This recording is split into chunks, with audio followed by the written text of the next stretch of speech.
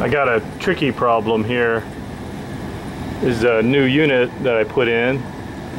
It's a newer design on Goodman air handler, and it's got some blow-by on the coil where it's sending some water into the duct. You can see in the pan there, it's dripping, and I wanted to show how to troubleshoot what's happening. Basically, have to knock a hole in the side of the unit and put in a camera, and then it's fairly obvious, and I can hear water splashing around.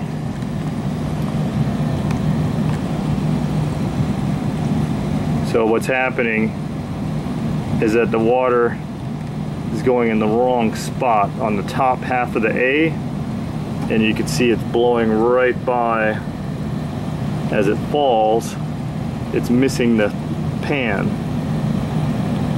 right there, so it's on the back side of the A coil. There's a little gutter here, so it's supposed to take water. So let's open it up and see what we got going on. So I made another inspection hole here by separating the panel and putting my light in there. See it flow. So the gutter, the little gutter on the top coil, it's overflowing and it's dripping, and it's missing the primary, as you can see there.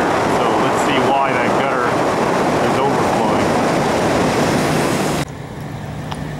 So I can still hear it splashing, but it stopped dripping. The splashing is just the residual wet insulation.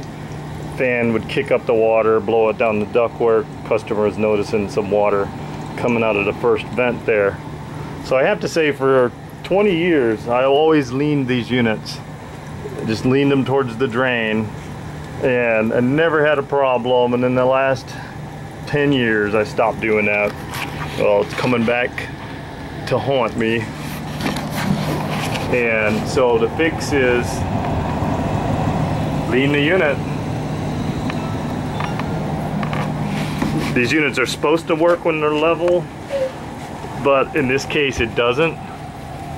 And the gutter for the top coil, something's going on with the airflow. It's got counter airflow, maybe shooting up the plastic drain and then making some wind there. I don't want to re-engineer this unit. I leaned it. Everything is good. Okay, so the original drip is gone. It was dripping from the gutter on the A down to the pan. Down is the direction my finger's going. And let's see where all the water's going now. Check the other side of the A. So here's the other side of the A, and the water is dripping normally from the center of the A down to the primary. And notice it's not even going to that little ramp that Goodman added, that little ramp there. That's not even getting wet. So just leaning the unit fixed the problem. I don't have to worry about any sort of re-engineering of the drain system. This unit, for reference, here's the model number, ASPT 61D14AA. I know I'm going to take heat on the comments for Goodman, but I have to say, Goodman, they're made in America, and they're actually made in my hometown, Houston, Texas.